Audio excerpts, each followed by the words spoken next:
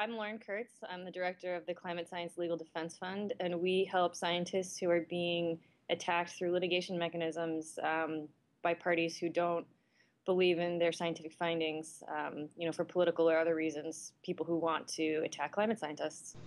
Right. So, Lauren, we've had a recent court decision that is significant for climate Yes, science. yes, Can you just give definitely. us a rundown? So last month, we had a great decision in Arizona. There is a group called Energy and Environment Legal, or E&E Legal for short, and they have made it their mission to go after climate scientists' personal records. They argue that state open records laws classify, government-funded or public university scientists as public servants under the umbrage of these laws, and they say that the scientists are then obligated to turn over all their documents the same way that a government accountant has to turn over the minutes of a financial meeting. We've been adding a new practice, which is taking a page from the environmental movement's playbook, which is using open records laws as well to do what our Supreme Court in the United States once wrote in an opinion. Find out what your government is up to, because we believe markets make better decisions with better information and more information, so we try to obtain. What are they saying to each other, the agencies, the regulators? What are they saying as they work and often collude with pressure groups? So they went after two climate scientists at the University of Arizona and said, you need to give us all your emails. It specified specific people and specific parties, but basically emails going back to the late 90s.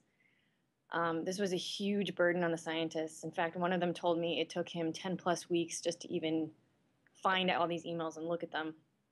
But the University of Arizona contested this and said we shouldn't have to turn them over because this is really just a form of harassment. You're looking for something to take out of context.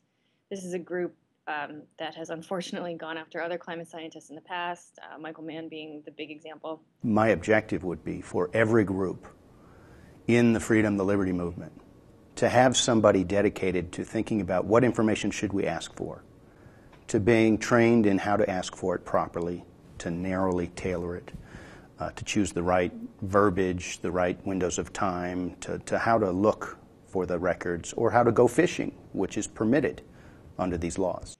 In any case, the court upheld the University of Arizona's decision, and they said this is entirely justified, and we support the University of Arizona in declining to release the climate scientists' emails. So that's fantastic.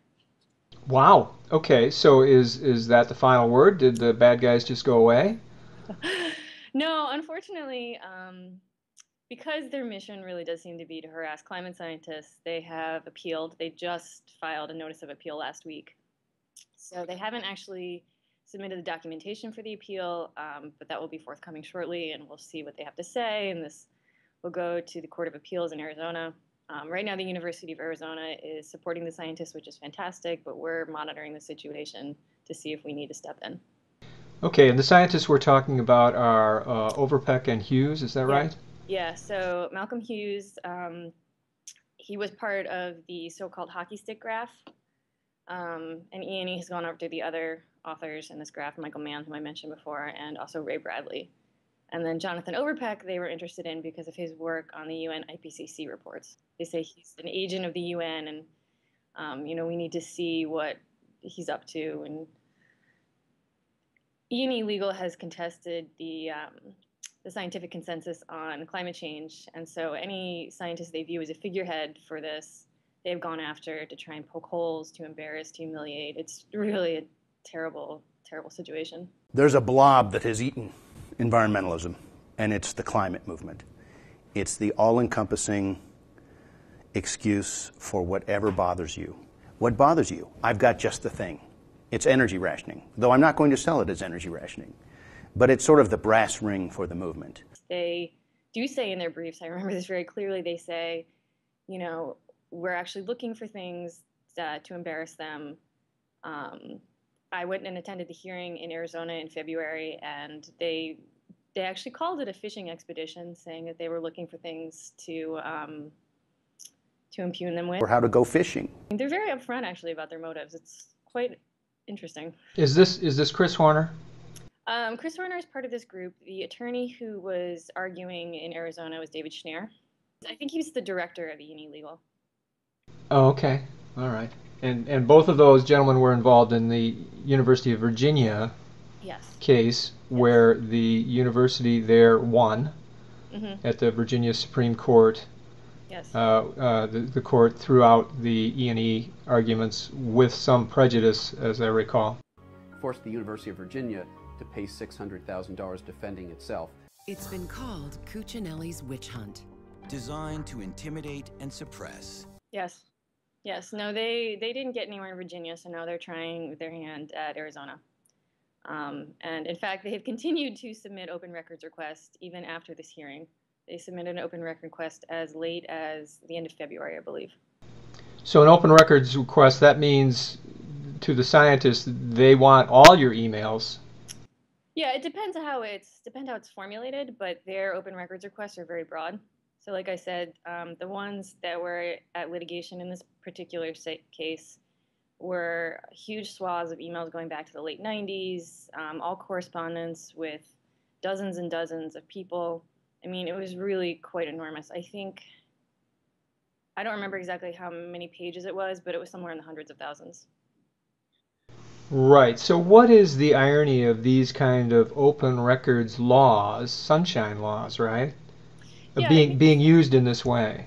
I mean, it's a complicated issue because at the heart, the open records laws are designed to give American taxpayers a view into how their government is operating, and I think it's a very noble law that it's to provide transparency and government accountability.